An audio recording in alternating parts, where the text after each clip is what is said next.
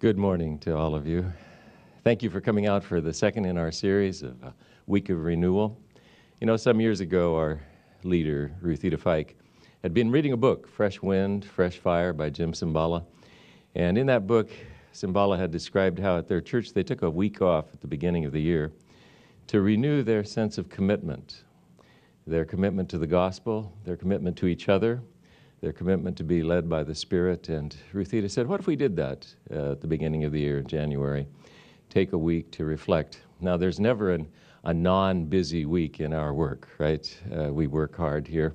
And so to take a week off doing anything, well, we're 24/7, really, because people's needs are occurring all the time. But we take a few moments during this week to think again about what God has done for us, about His calling to us, and to reflect on what that will mean for the year that we've just now entered. I want to welcome especially those who are watching from remote sites at our FMO and our dormitories and other places around the campus. We're broadcasting this, so many who couldn't come over here to the medical center, to the children's hospital, will be able to see this on television. I also want to invite you to watch Ruthita Fike's devotional online at Loma Linda Renewal.org. Loma Linda Renewal, all one word, .org. There you can see Ruthita in a 5-minute devotional that she's taped ahead of time. I also would like to tell you that there's a clothing drive tomorrow and also on Thursday, just tomorrow and Thursday, and there are drop-off sites that you'll see in the Medical Center library. And also for those of you who are in some of the remote sites, it might be easier for you to go to the Drayson Center. And these items of clothing will be put to good use for people in need in our region. We'll be blessed by music this morning from somebody who's come to be a friend of mine, Khari Washington. Some of you know Dr. Olivia Moses, who's our leader for wellness here on our campus. The reason that Khari looks so healthy and well is because he's married to Olivia Moses, who leads us in wellness, and Khari's going to play his saxophone for us. We're looking forward to that blessing, Khari.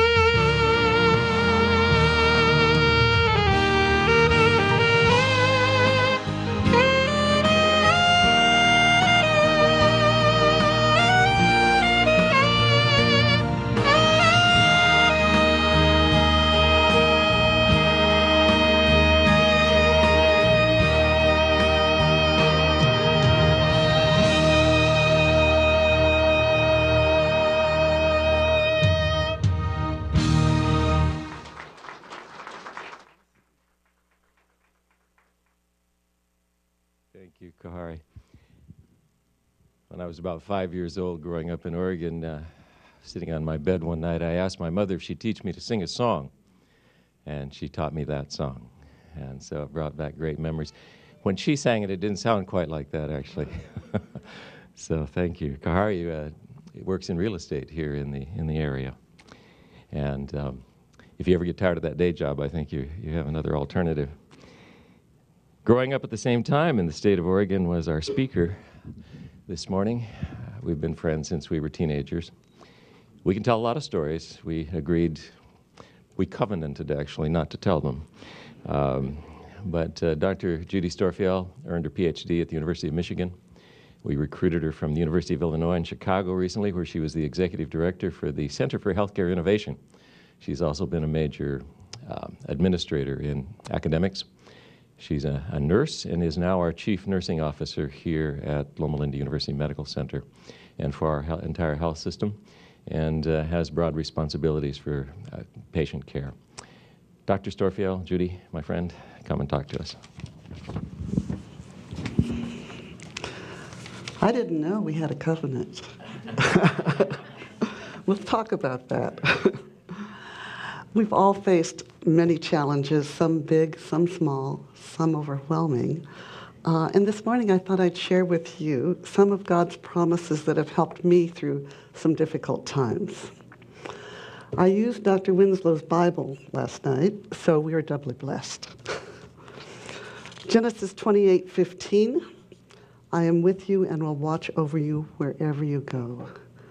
This one is very near and dear to me. I'm going to share some stories about some of my struggles and how this helped. I had the pleasure and the privilege of living in Beirut, Lebanon for 3 years some time ago. It was probably some of the best years of my life. We loved Lebanon, loved Beirut, loved the people, the environment, the Mediterranean Sea and the mountains. It was lovely. But towards the end of our stay, we did find ourselves in the middle of a war. Now, most of you think I will never be in a war. I see that on TV, and suddenly here you are with bullets hitting the house, 2 little boys that you're trying to protect, no one being able to get close to you to evacuate you, and wondering, what in the world are we going to do? Were we brought here for this? One evening, we could hear the fighting. Our house sat on a hillside and overlooked the city and the Mediterranean. It was a beautiful view.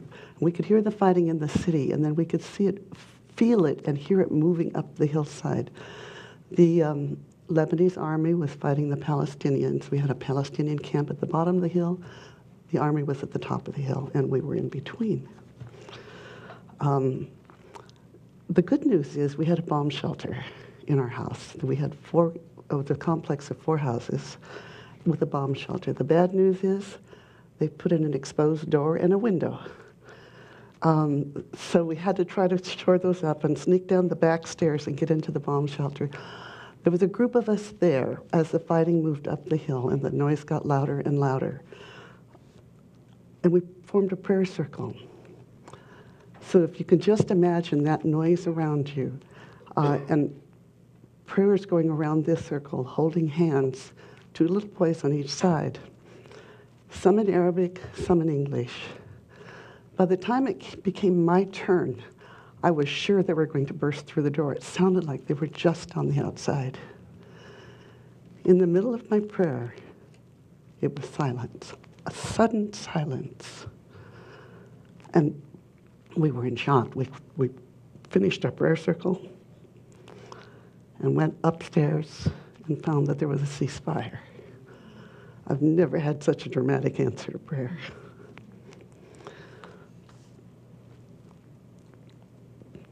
Another verse, for I am your God, who takes hold of your right hand and says to you, do not fear, I will help you. So fast forward now a few years, many years, that little 4-year-old that was in the bomb shelter with me is now a father, and I am a grandmother, a very, very young grandmother. I said, this is wonderful. I looked in the mirror one day and said, but I'm too young to be a grandmother. It's amazing for a child that you've never met before, as soon as they're born, how quickly you bond. And I found myself, shortly after his birth, in a very strange place that I never expected to be. I never expected to be in a bomb shelter. I never expected to be in the NICU at Loma Linda University. And I'm sitting there holding this child who they told me would not live through the day. And for 12 hours, I rocked him. And I felt him pull into me and take the energy from my body. And we prayed through that day, and he survived. 1 Corinthians 8:3 says, "But whoever loves God is known by God." One of the most wonderful promises in the Bible, I think, is that one, whoever loves God is known by God. What a privilege it is to know that God loves us, that God knows us as individuals. And I think about where I'm going with my life. I never expected to be here. I think it's a little bit of Jerry and his persistence, but I was very reticent, and I said no for about a year. But that wasn't it was not my will, it was God's will, I believe. So God protects us, he leads us, he loves us, and he's our friend.